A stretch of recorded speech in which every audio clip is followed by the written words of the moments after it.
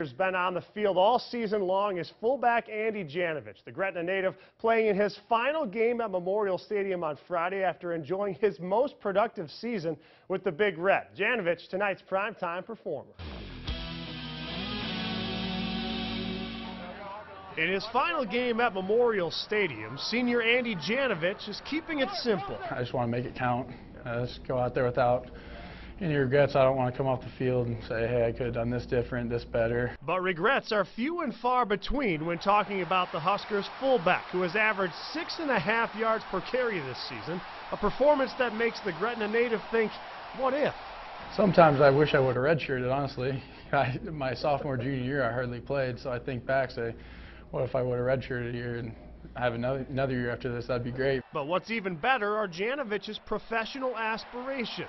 Head coach Mike Riley has openly regarded his fullback as an NFL caliber player, something he communicated to Janovich immediately upon taking the Nebraska job. We had a meeting when he first got here, before I even spring ball or anything like that, and we had a meeting, and he said, I think you could be an NFL guy, and I was just in the back of my head laughing at him like, oh yeah, you're crazy. I haven't played at all, anything like that, but now with my role in the offense, I feel like maybe there's a small chance I could.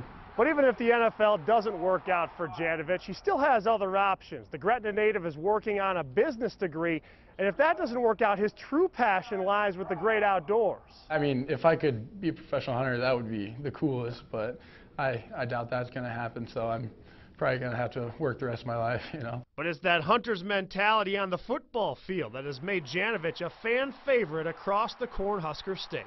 Walking down the street sometimes, somebody will be, oh, hey, what's up, Janovich? I don't even know who they are, and they act like we're best friends and they know me or something like that. It's just a little weird, but it's all right.